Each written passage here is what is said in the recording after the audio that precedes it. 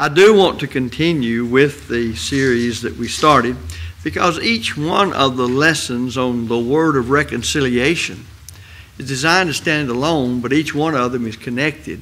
And as I told you, and probably need to remind you, that when we started this, it was sort of to have messages recorded that would sort of stand as tracks on each one of these subjects.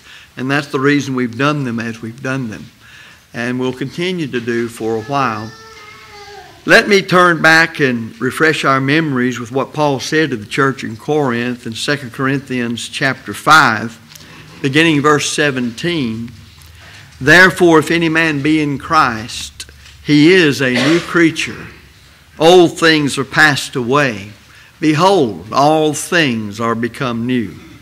And all things are of God, who hath reconciled us to himself by Jesus Christ, and hath given to us the ministry of reconciliation, to wit, that God was in Christ, reconciling the world unto himself, not imputing their trespasses unto them, and hath committed unto us the word of reconciliation. Now then, we are ambassadors for Christ, as though God did beseech you by us. We pray you in Christ's stead, be ye reconciled to God. That's a wonderful passage. It tells us much about the work of the apostles that we spent time on also during the lectureship, when it had to do with the work of the Holy Spirit with them, primarily to reveal the mind of Christ that we have as the New Testament to us, but also to understand that the apostles had such a peculiar position in the whole scheme of Christianity, the design of which is to save us from our sins, because they are the official representatives of our King who sits at the right hand of God ruling, and thus through them, by the power of the Holy Spirit and the baptismal measure of power, they were enabled then to give us, along with those they laid hands on, the prophets, what we have is the New Testament of Jesus Christ. The early church understood that from almost the very beginning. In fact, from the very beginning. For Luke records in Acts 2:42 that the early church continued steadfastly in the apostles' doctrine. That's because they were the chosen ambassadors of the court of heaven to earth to give us the authority of our Lord in the words of our Lord, where his will is manifested, and only where his will is manifested. James 1:25. So this morning, in keeping with this theme of the word of reconciliation, I bring out another topic that's not something that's foreign to faithful children of God who are good students of God's word and rightly divide the word of truth, 2 Timothy 2:15, as they study it. But the subject is on repentance. We see a lot of cartoons from time to time and various jokes about repent and this kind of thing. But I know from experience, if I did not know from my own study of God's Word, that when it comes to understanding the Bible, when it comes to believing in Christ with a faith that saves us, when it comes to confessing our faith in Christ and being baptized into Christ, that repentance in the plan of salvation and repentance in the life of a Christian who commits sin is probably the most difficult thing to bring about in people's lives. It is, of course, a condition of salvation that is set out in the word of reconciliation. And every case of conversion, which we've studied in the book of Acts, either by explicit in just so many words or by implication, makes it clear that repentance is a part of the scheme of redemption or the plan of salvation. Its absolute necessity is taught amply throughout the Scriptures, both Old and New Testament. On one occasion, Jesus was told of the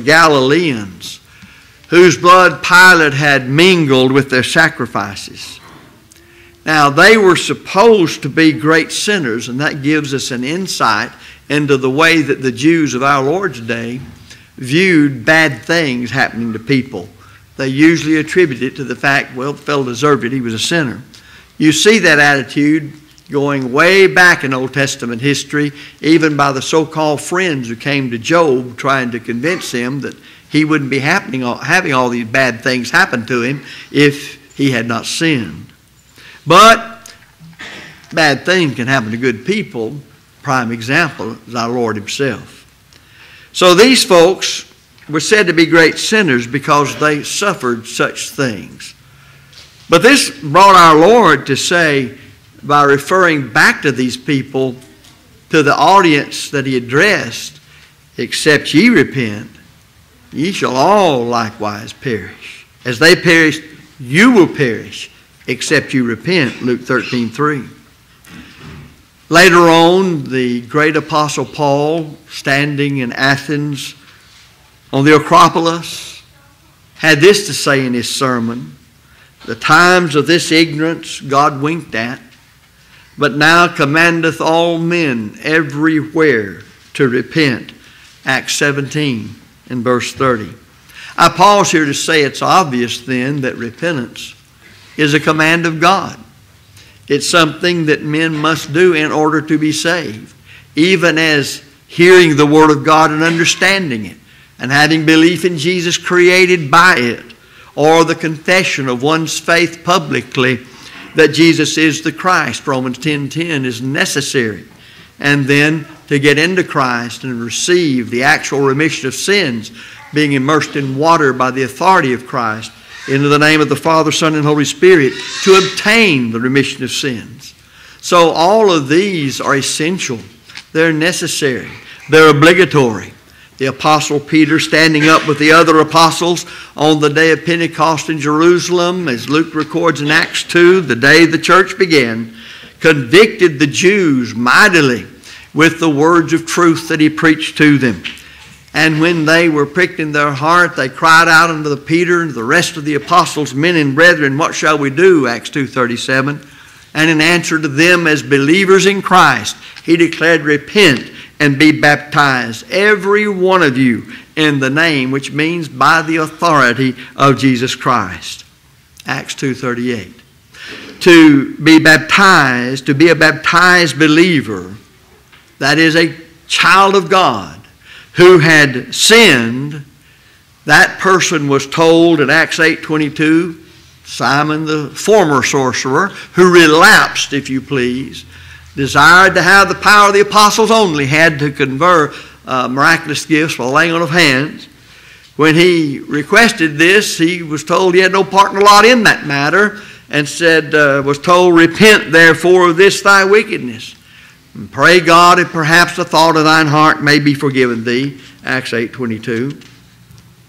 Well, as there is no man that sinneth not, and repentance is necessary to forgiveness, surely the question comes to the thinking person, what is repentance? I think in what we've already said, and knowing that most here have already studied repentance, are familiar with the term, knowing it's essential to salvation, that we're somewhat more prepared to study it. But there may be those here who really don't understand the New Testament or the Bible doctrine of repentance and its significance. So what is repentance? I think that's a supremely important question that anybody concerned about the forgiveness of sins, becoming a Christian, living the Christian life, and going to heaven eventually would be greatly concerned about. Well, let me say, as I have most often in preaching on it, that repentance is not sorrow for sin on the part of the sinner. That sorrow is not repentance, and it's shown by Paul's own language. He said, for godly sorrow worketh repentance to salvation, not to be repented of. In other words, this is an action that's necessary, and you're not to repent of that thing that is essential, 2 Corinthians 7:10. Now, you'll notice in the verse before this, verse 9, Now I rejoice, not that ye were made sorry, but that ye sorrowed to repentance. Now that tells me that a person can be sorry for his sins, but not necessarily repent. But no one has ever repented that was not sorry for his sins. The sorrow for sins, knowing sin's the transgression of God's law, 1 John 3:4, is a sorrow toward God. It's godly sorrow. For what? Because you've transgressed His will. And we want to keep that in mind, because godly sorrow is the trigger that must be, if you please, squeezed that repentance might take place. There never has been biblical repentance, except that one, first of all, has not had sorrow toward God for his sins against God. Never has been. There have been people sorry because they got caught, but given another chance when they think they won't be caught, and then they'll try it again. So the sorrow here is sorrow toward God. It must be brought about in you and me, anyone else, in order to become a Christian. But as children of God, when we sin, and this letter was written to children of God, 2 Corinthians, then we must too follow through the same path. Is there something I'm doing contrary to God's will? Is there something I'm leaving undone, a sin of omission? How do we feel about folks who show us that we're simply not living like the New Testament said? Do we love them for showing us an area of our life that's going to keep us out of heaven, that we need to adjust, in effect, that we need to be repenting of? So we need to know that aspect of repentance, that it's not just alone sorrow for sin, but it's godly sorrow, sorrow for our sins against God. We also see that it's not a reformation or a changing of one's life. Reformation of life simply is not repentance. It's the fruit of repentance. And nobody's ever borne that fruit that did not repent, any more than a person's repented that did not have sorrow toward God first for their sins against Him. To the Pharisees and the Sadducees who came to His baptism, John the baptizer, the forerunner of the Christ to the Jews, said to them, "Bring forth fruit, therefore meet for repentance." Now, that's interesting that he would say that, but he knew them. He knew their hypocrisy. He knew that they were not really believing in Him and why He was sent. So he says, "Why have you come to my preaching? And so bring forth therefore fruits meet for repentance." Well, meet simply means suitable. If you've really had whatever repentance is, then you can see it in the way you're going to live after you have repented. Matthew 3:8. Sorrow, repentance, and reformation of one's life are closely connected. And we primarily now break this down for instructional purposes, to understand how it all works. It could work very rapidly in a person. It might take longer in some.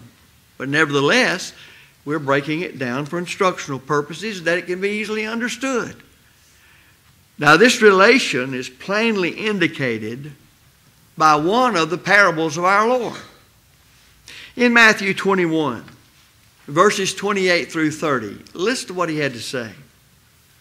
And He appealed to the people of His day, and so to us, to think about what He said. So He begins by saying, "But what think ye? A certain man had 2 sons.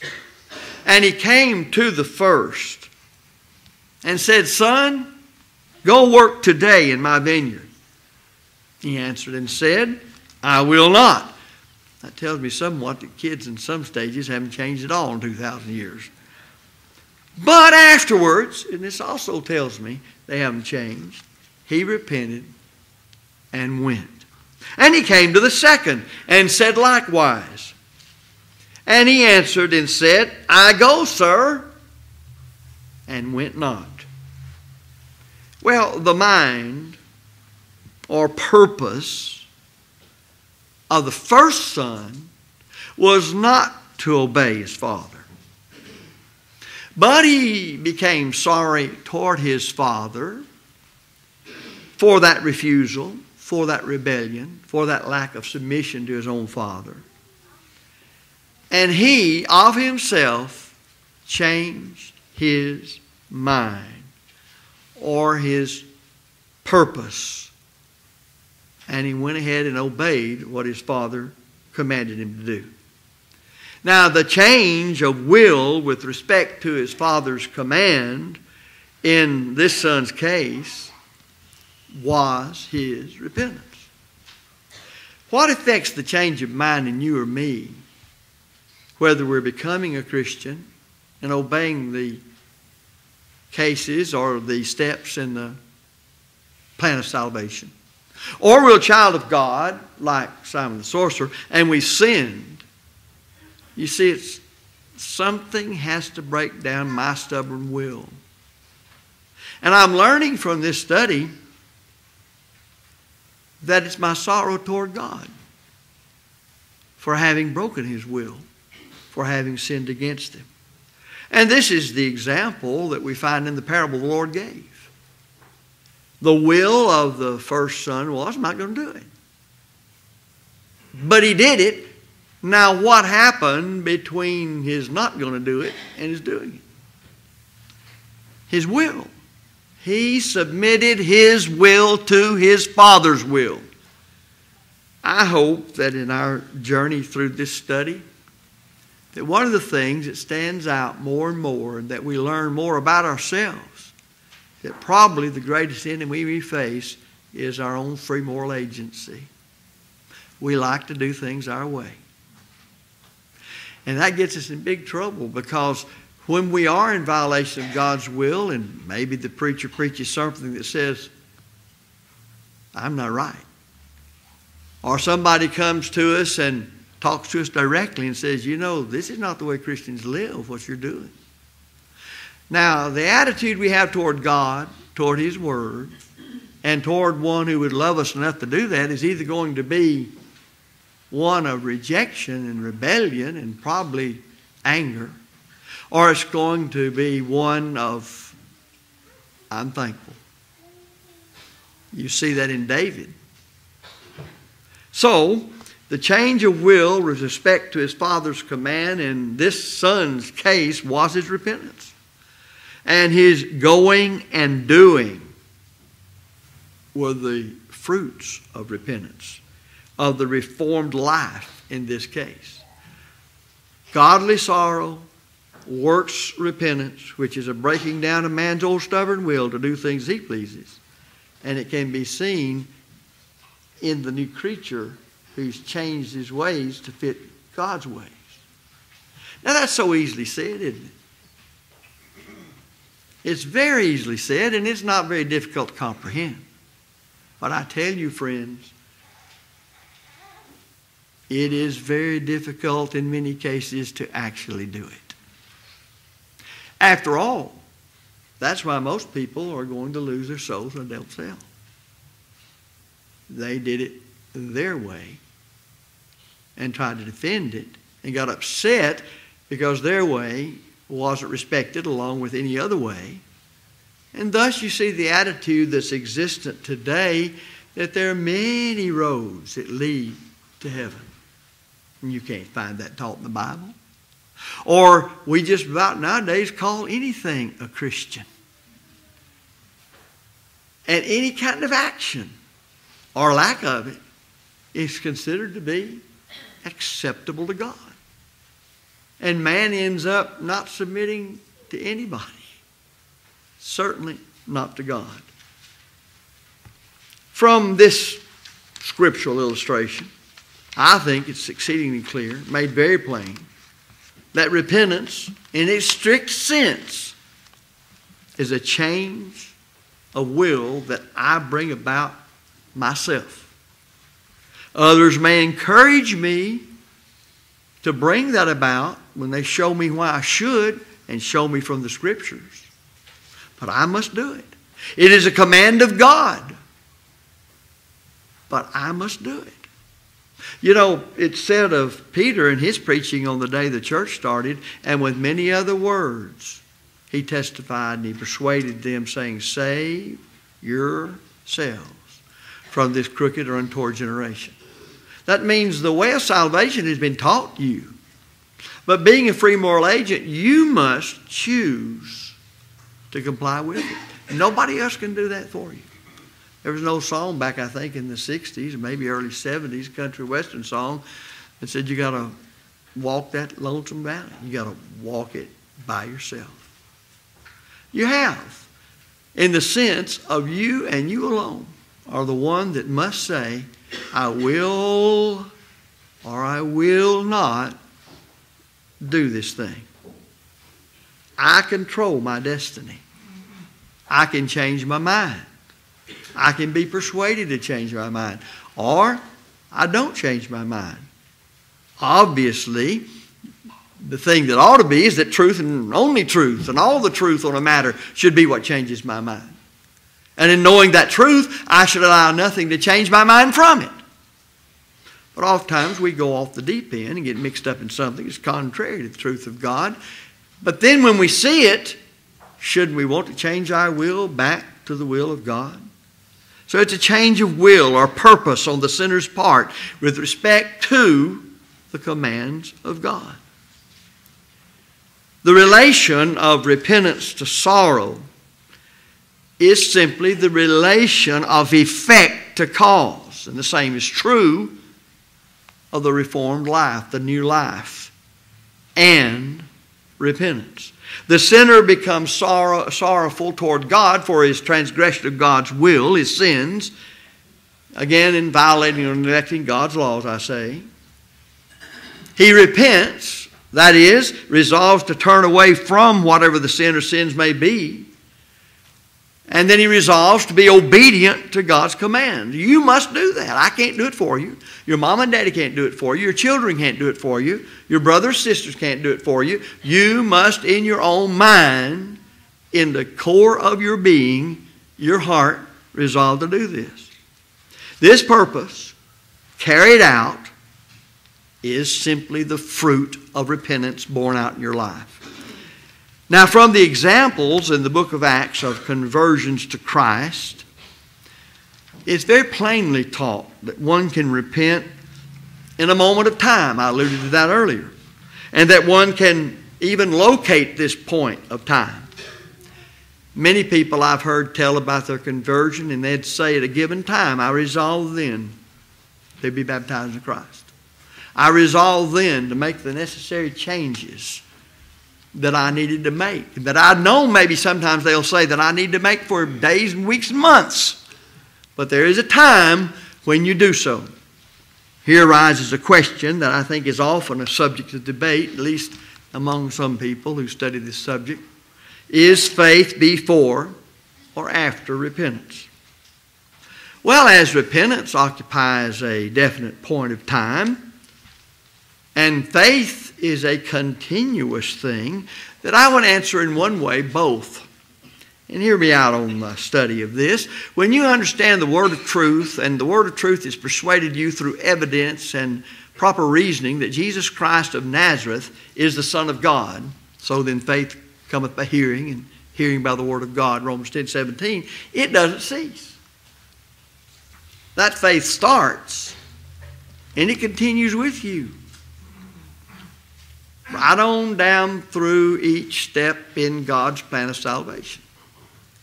It is from that kind of faith that you pay attention to the other steps in the plan of salvation, the other conditions that you must meet.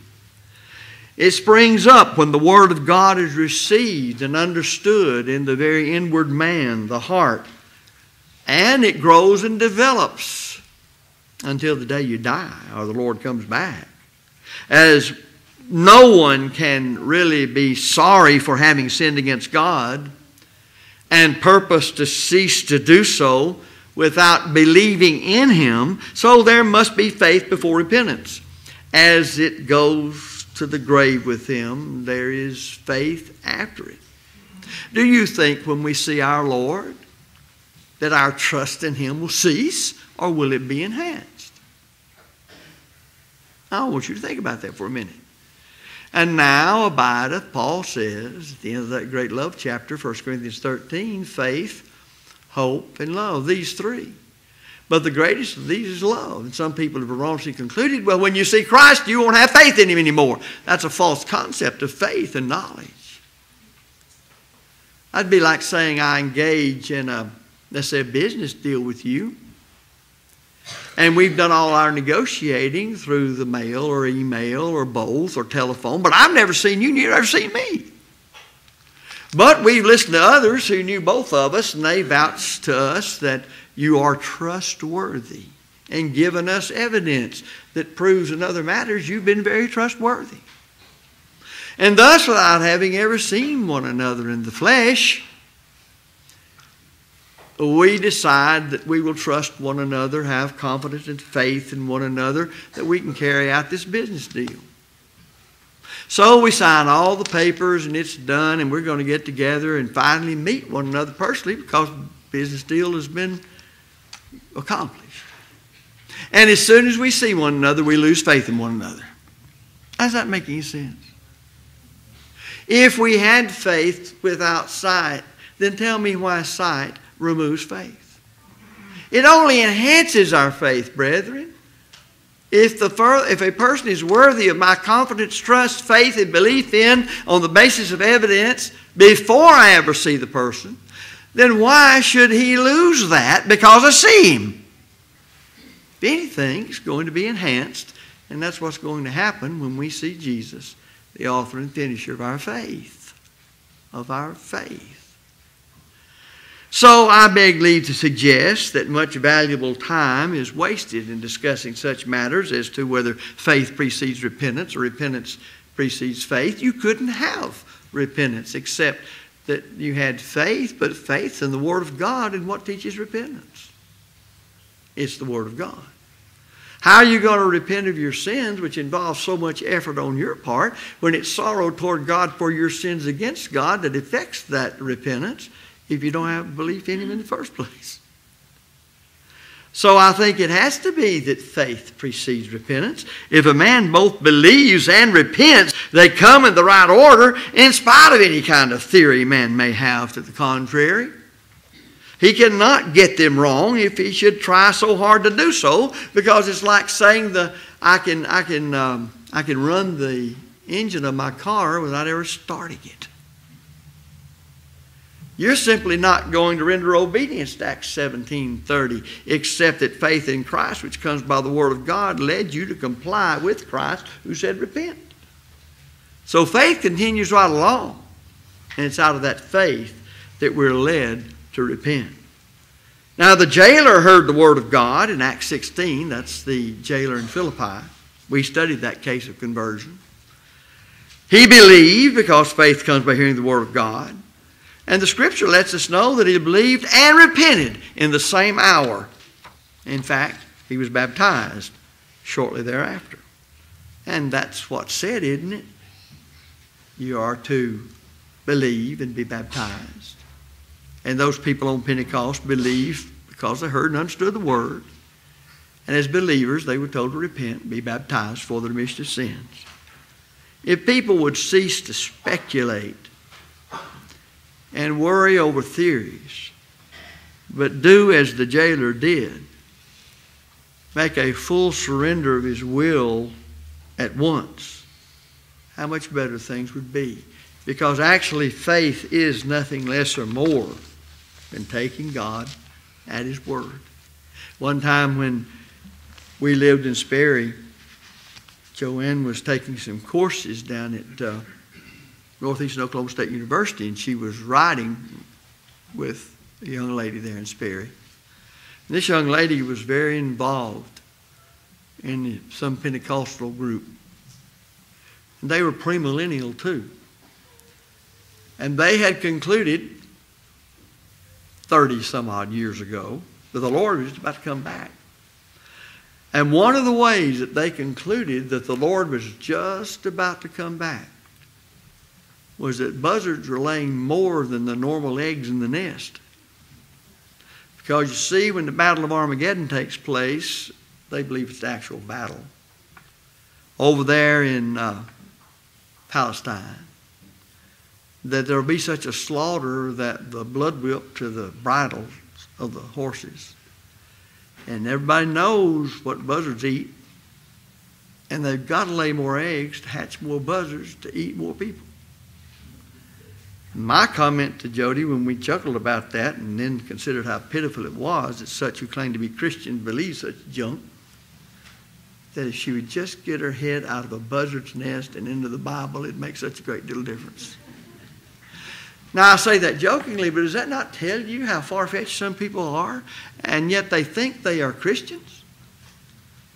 You know, she would have needed to have repented, wouldn't she? Once she came to the proper knowledge of the Bible on those things.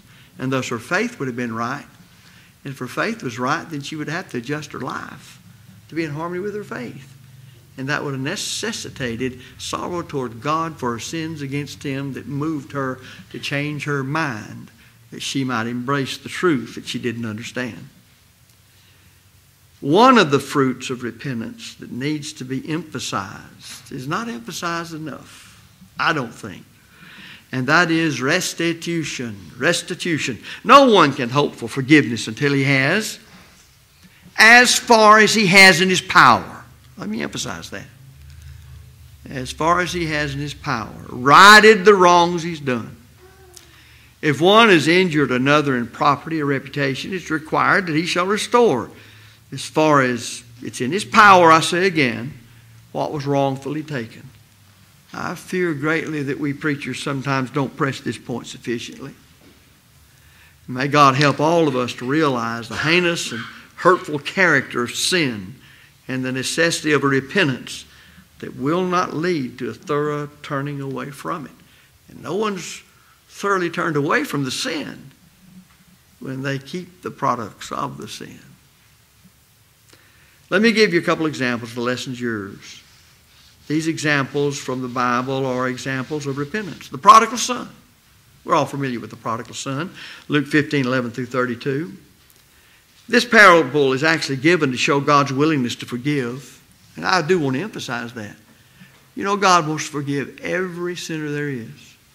But we're free moral agents. He made us that way, so He can only approach us on that level. We have to choose to turn to Him. It shows our faith in Him and our love of Him. That's the only way I know that a free moral agent can show one's faith in God and His system of salvation. And his love of God is to be able to show it by obedience. The prodigal, having wasted his substance in riotous living, reached a state of abject want. It was then that the Scripture says he came to himself. We would say hit rock bottom. Would to God more people would hit rock bottom. He saw the mistake he made. He realized he had forfeited his right as a son. He became very humble and was willing to become simply a hired servant in his father's house. He was sorry for having even left his father's house. And his resolve of the mind was to go to his father, was to confess that he had sinned against him and against heaven, and simply to be content with being a servant in his father's house. And then he changed his mind, but it seemed to change his life because the parable he rises and goes to the Father. And what a thought that was, because you see God's desire to change, that is to forgive the changed person, because when He sees him coming, the Father runs to him. God stands ready to run to every one of us when He sees us sorry, so sorry to Him for our transgression of His will, that we change our will and head to do His will, let come what may. He stands ready. As Jesus said, come unto me, all you that labor and are heavy laden, I will give you rest. Take my yoke upon you and learn of me, for I am meek and lowly in heart, and you shall find rest unto your soul. There's the mission of Jonah to Nineveh. Jesus said the people of Nineveh repented at the preaching of Jonah, Matthew 12:41. Nineveh was a great city with a population of perhaps 600,000 or more. No way to know exactly. And they had become exceedingly wicked. So much so that God decided to destroy the city. And he commissioned Jonah then to go preach and say, at a certain time, I'm going to destroy the city. And the scripture says, yet 40 days and Nineveh shall be overthrown. Jonah 3:4. There's his message. But then we see also this, would to God it be that way this day, so the people of Nineveh believed God. The king even came down from his throne and proclaimed a fast, as was typical of the Middle Eastern people. They all put on sackcloth and sat in ashes and cried mightily unto God that they would not be destroyed. And God, seeing the actions that evidenced the repentance that was produced by their sorrow toward God for the sins against him, he didn't destroy them. Now notice, as you look at this, as you examine this in the case of how repentance was brought about, there was the preaching that was done. The people heard and understood it and believed. They became deeply sorrowful toward God for their wickedness, and they resolved to turn away from it. In every case, that's the way it works. And they carried out this resolution in that they put the violence from their hands and turned every man from his evil way to God. And here's what our Lord and Savior himself said. They repented at the preaching of Jonah. Now what moves us, and the lesson will be yours, what moves us to have godly sorrow that works repentance not to be repented of? If you look at Paul's writing to the church in Rome, in Romans 11 in verse 22, he will speak of beholding the goodness and the severity of God. If on consideration of God's word of how good he has been to us, we are not moved to have sorrow toward him for our sins against him, which moves us to repent. If that won't do it, then there's the severity of God in that if you sin, you die. God will punish those who die in their sin. So behold the goodness and severity of God. Point here is this. If the truth of God's word about how good God has been to mankind, even when man rebelled against him, and if the truth of God's word of what's going to happen to man if he dies having rejected God's hand through the gospel to forgive him and dies in his sins and goes to a devil's hell, if those two things will not bring him to sorrow toward God for his sins, which sorrow works repentance, you cannot bring that person to repentance. There is nothing in the gospel besides those two things to cause one to be sorrowful toward God for his sins against him, which sorrow is essential and works repentance, the breaking down of the old stubborn will of man, the seat of all sin and rebellion against God, so that he will comply with God's will, in this case the gospel, God's power to save, Romans 1:16, or as a child of God and the sins one commits. The process is the same because we're all the same free moral agents. We work the same way. And the gospel is fitted to us the way God made us, and he doesn't bypass it. And if a fear of going to hell won't change you, or the glories and goodness of God with us here to lead us to happiness beyond the mind to understand in heaven will not change you, you can't be changed. Let that sink in. That should scare anyone here half to death if they're coasting around the edges on thin ice. Brethren, listen to me.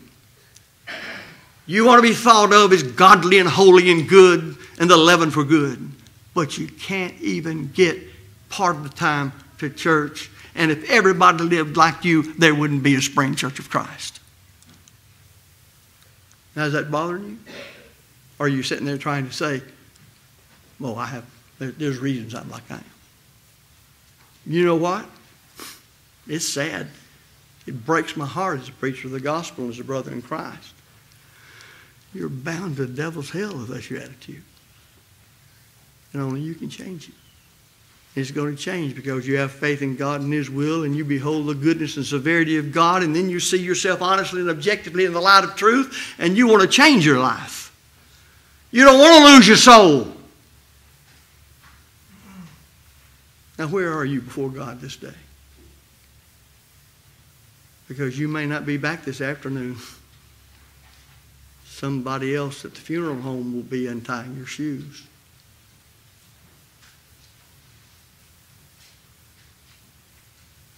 I guess I ought to end here. If you need to obey the gospel, will you do it now? If you need to repent of sins as a child of God, will you repent, confess them, pray God for forgiveness? Please repent in the way the Bible teaches it, and do so now while we stand and sing.